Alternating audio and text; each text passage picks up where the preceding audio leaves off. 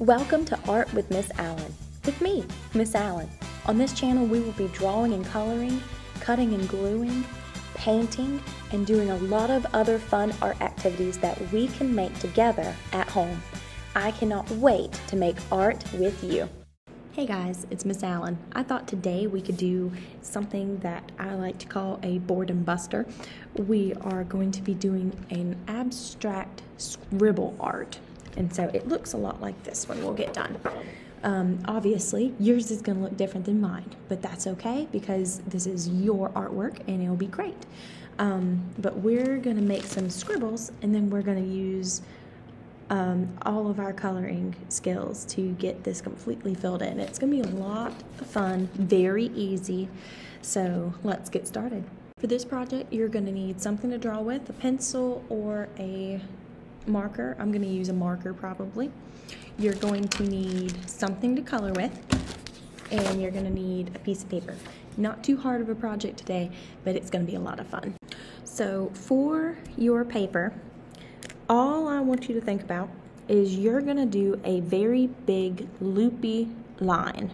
And when I say loopy, I mean the line is going to go in circles and curve and bend and all kinds of crazy stuff.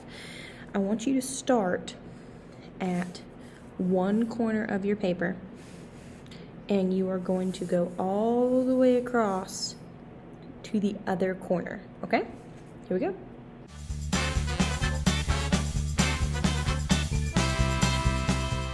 So, I went all the way across.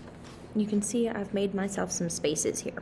So, all of the empty spaces need to be colored in with a crayon.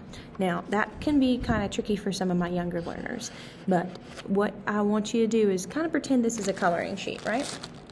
So this lovely circle here is completely closed off. That's one I'm going to color in.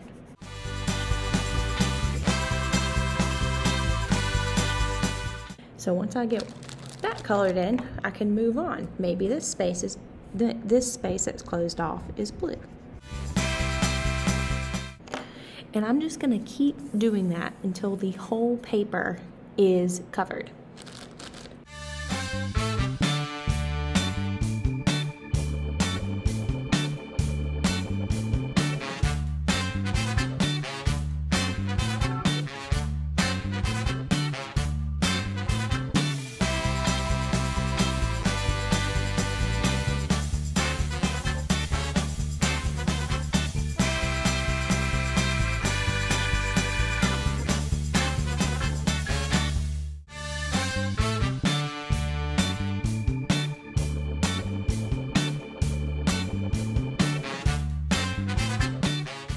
So once you have all of these spaces covered, you notice you have two big spaces left.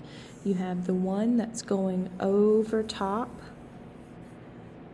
or under, and then you have the other one that's on either side. So like these two lines that went from corner to corner, it divides the paper in half really. And so you have an outside piece on this side and an outside piece on that side. Pick two colors for those. So I'm going to try to pick colors that I didn't use a lot of. So probably this green and maybe this, maybe an orange. I think orange would look good. So I'm going to do my green on this side and my orange on this side.